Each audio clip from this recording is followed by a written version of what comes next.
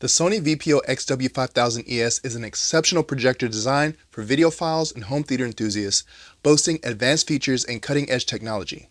As an entry-level model from Sony's laser lineup, it performs like a flagship projector, offering outstanding image quality, versatility, and robust performance. In this review, we'll delve into the key features, performance, and overall user experience of the Sony VPL-XW5000ES projector. Welcome back to Home Theater Review. I'm your host, Jordan Andrew.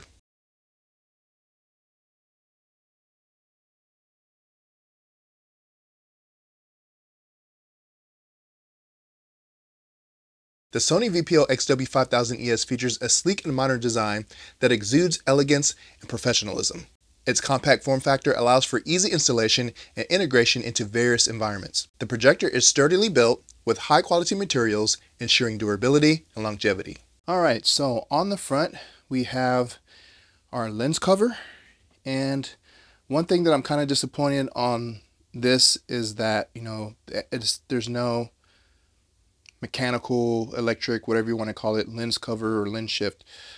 So, that kind of sucks, especially since, the price point, but it is their entry level. So I think the 6000 might have it, but on the front you have your lens cover, and it just comes off super easy.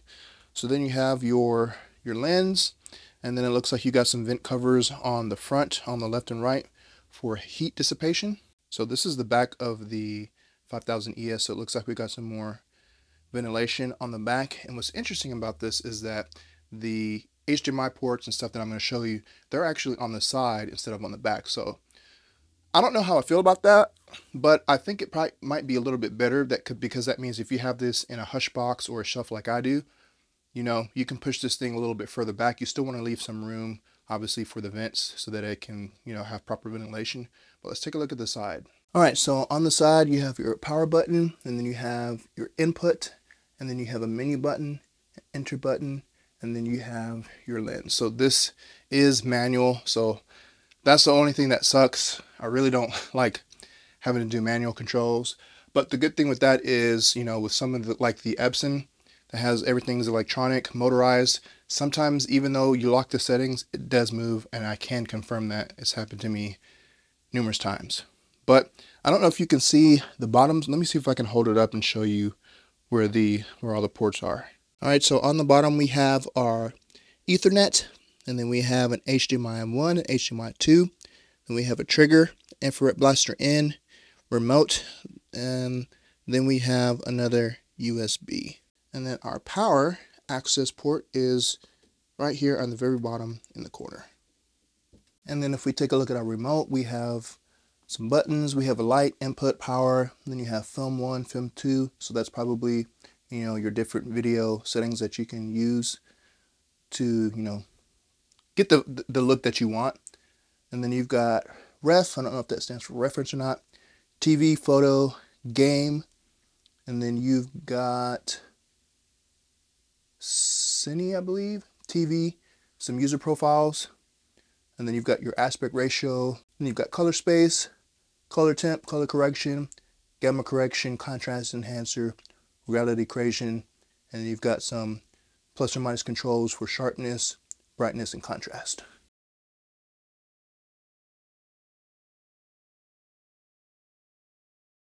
I wouldn't say setup is overly complicated, nor would I describe it as a cakewalk. This is because, unlike Epson projectors, which give you a mechanical lens, the 5000ES is all manual. So be prepared to spend a lot of time adjusting height levels with the feet if you're sitting this on a flat surface like inside of a hush box, or you're going to be mounting this on a ceiling mount.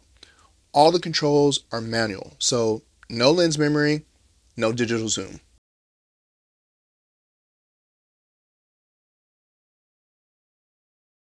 One of the standout features of the VPL-XW5000ES is the exceptional image quality. With a native resolution of 4K Ultra HD, or 3840 by 2160 pixels, and a premium laser light source, the 5000ES delivers breathtakingly sharp and detailed visuals. The projector utilizes Sony's advanced XSRD panel technology, which enhances color accuracy, contrast, and black levels. The result is vivid and lifelike imagery with rich colors and deep blacks. Additionally, the high brightness rating of 2000 lumens ensures excellent visibility in a light-controlled home theater space. One thing to note about the 5000ES is that there is no support for HDMI 2.1. Only HDMI 2.0 is supported. For most home theater enthusiasts though, HDMI 2.0 is more than sufficient for movies and TV shows. However, if you're an avid gamer looking to play your games at 4K 120, then this isn't going to be the projector for you. The performance of the VPL-XW5000ES is nothing short of impressive. After all, it is a Sony display. It utilizes a powerful laser light source that offers consistent brightness and eliminates the need for lamp replacements. This not only ensures maintenance-free operation, but also provides a longer lifespan for the projector, up to 20,000 hours of lamp life. The projector supports HDR, or high dynamic range content, allowing for a wider range of brightness levels and improved contrast. It also supports Imax Enhanced. Now, if you don't know what Imax Enhanced is a licensing and certification program for high-end TVs and projectors. It meets a carefully prescribed set of performance requirements from IMAX and DTSS engineers and Hollywood's leading technical specialists to deliver the same IMAX quality you get in theaters on the big screen, but digitally remastered to bring you high quality and sharp 4K HDR images with powerful, immersive sound in your home. Alright, so we know the 5000ES is an exceptional projector, but how does it stack up against other projectors in its same price class, specifically the Epson LS12000B?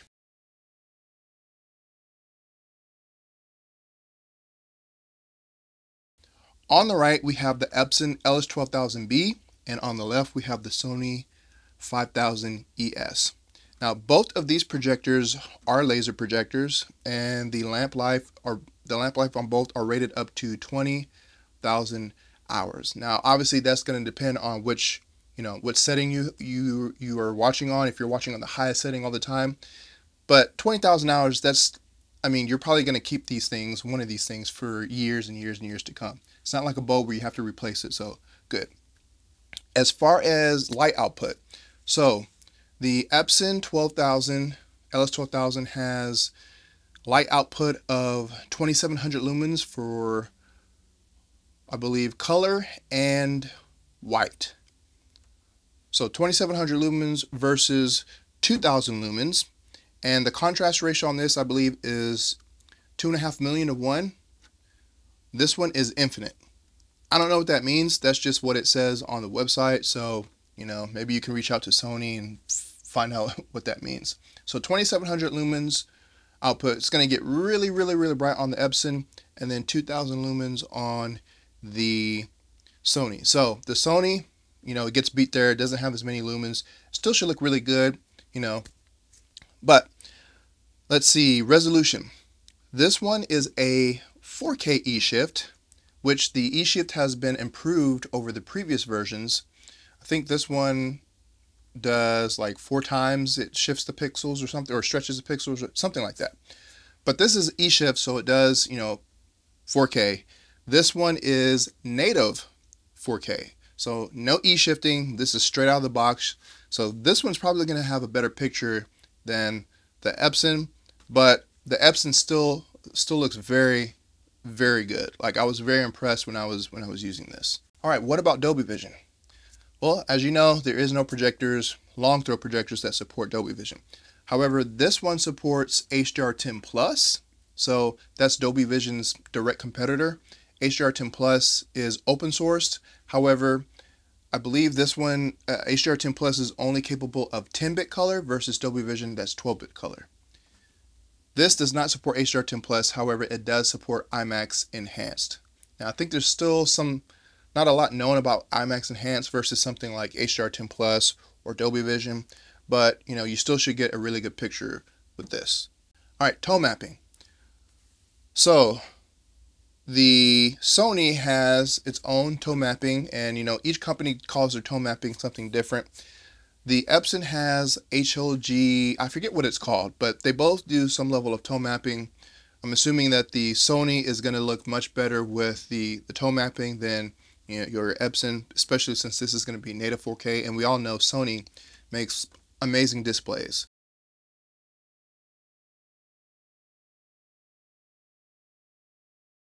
Sony has ensured that the VPL-XW5000ES is versatile and easy to install. However, there is no motorized lens shift, zoom, or focus features here, which may turn some consumers off, especially when you consider the price point. The projector also includes a variety of connectivity options including HDMI, VGA, and LAN, enabling seamless integration with various devices and systems.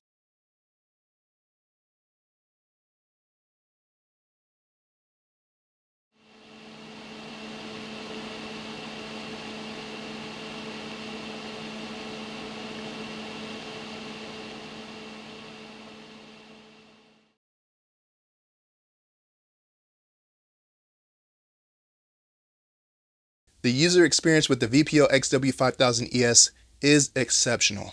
The projector comes with an intuitive and user-friendly interface, making it easy to navigate through the settings and options. The remote control provides convenient access to all the essential functions, while the inclusion of RS-232 and LAN ports allows for advanced control and integration with home automation and whole home systems.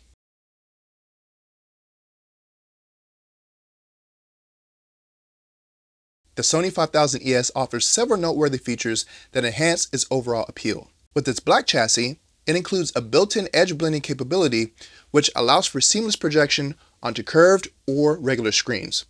Furthermore, it features a wide lens shift range, enabling versatile installation options without compromising image quality. The SONY 5000ES is a top-of-the-line entry-level laser projector offering that excels in all areas of performance, image quality, and versatility. Its 4K resolution and Ultra HD compatibility and robust laser light source ensure stunning visuals with the ease of installation and user-friendly interface that makes it suitable for high-end home theater applications and delivers an unparalleled viewing experience. Without a doubt, the SONY 5000ES is an investment worth considering for those seeking the pinnacle of projection technology. Finally, would we recommend the SONY 5000ES?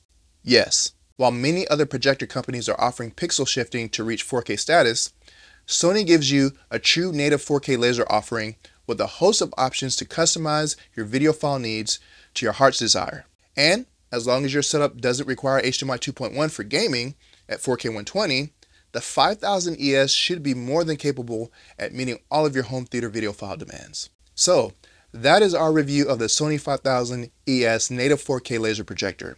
If you want to check out the written review of the 5000ES, then head on over to hometheaterreview.com. And if you enjoyed this video, make sure you hit the subscribe button and hit the bell notification so you don't miss when Home Theater Review uploads new content. Thank you all for watching, and we'll see you in the next video.